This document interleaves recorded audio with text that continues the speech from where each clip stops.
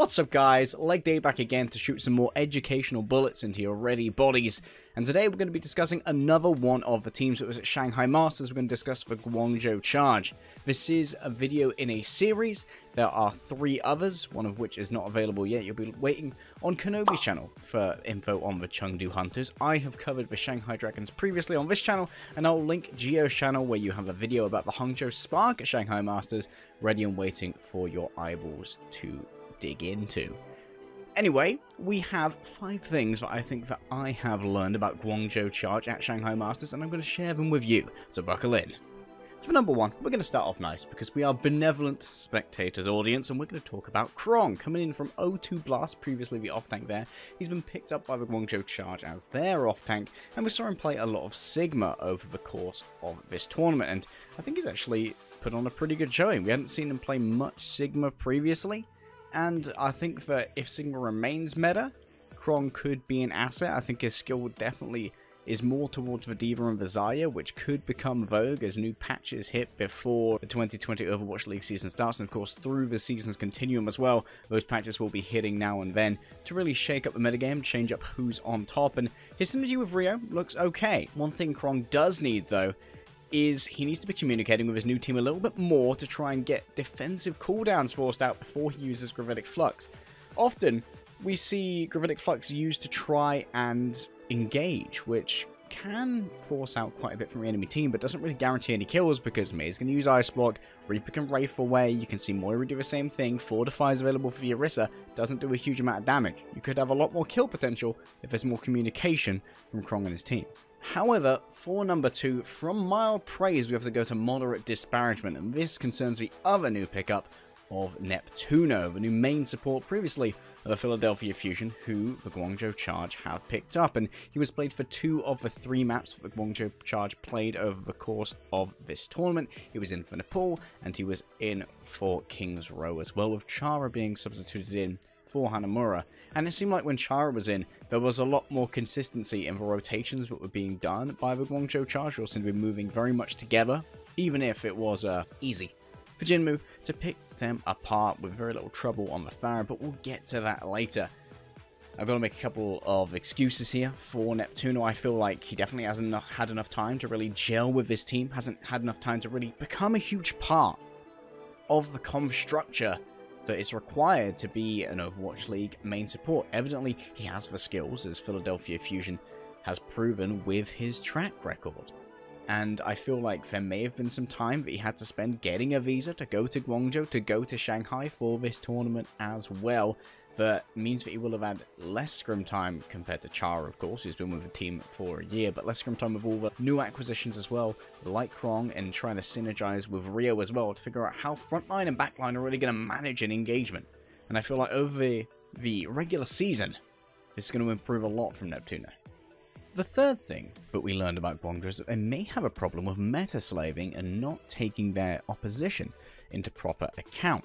Throughout the 3 maps that they played at Shanghai Masters, we didn't see much divergence from a Mei and Reaper strategy, one that is 2 metas old now, as of course during the finals we saw a lot more of the Reaper and Doomfist, and occasionally Bastion as well. And of course Chengdu Hunters just always wants to play Pharah because that's the best place to play Jinmu. And it seems like Guangzhou, they were very set on using specific Mei wall rotations, as well as using them to obscure vision and to try and isolate people. And because they were much better at those, which were evidently very highly practiced, they lacked a lot of flexibility when it came to just trying to get Jinmu off the Pharah.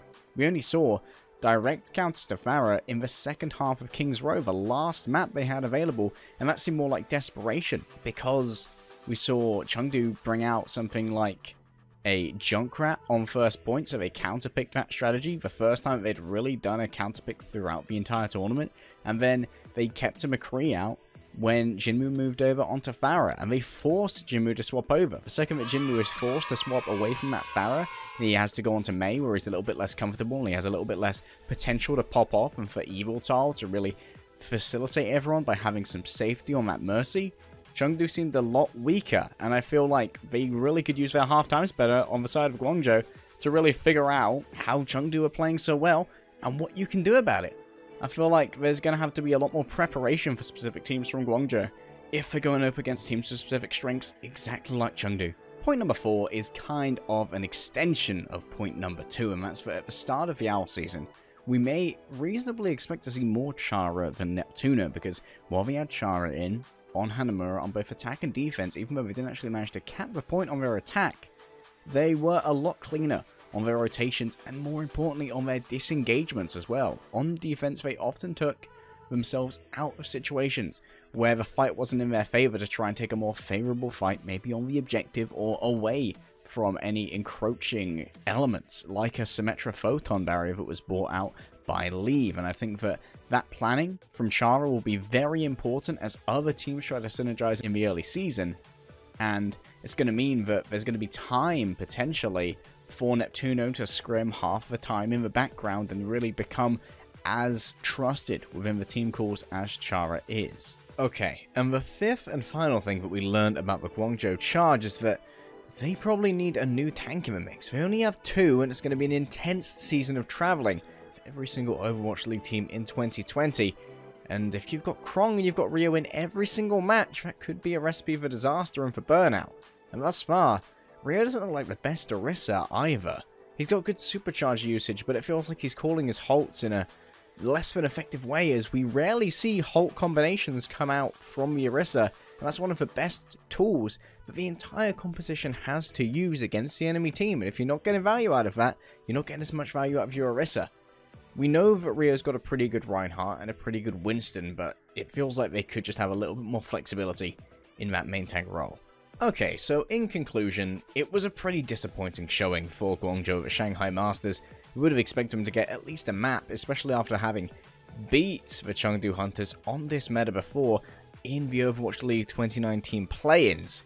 Seems like the new addition still needs some time to synergize, so we could expect to see the Guangzhou Charge be a little bit weaker at the start of the season, and then start to build up that synergy and build up their strength into the later times. And it may well be that they actually introduced Chara at the beginning of the season while Neptuno is still synergizing with the team to try and have a little bit of an average, which is slightly higher when it comes to that coordination for movement, for disengages, etc. that you rely on with your main support.